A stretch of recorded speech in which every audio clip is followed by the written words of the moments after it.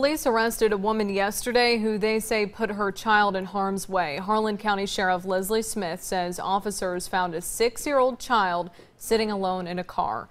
Deputies arrested the child's mother, Ashley Smallwood, after they found the child sitting on a syringe in the driver's seat.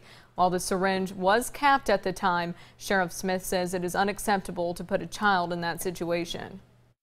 You know, it's one thing for adults to make decisions, make poor decisions, and get involved in a drug transaction and a drug usage, and it's certainly a sad situation. But our children don't, when they don't have an option to pick and choose what their decisions are going to be at 6 years old. So it's certainly a sad situation.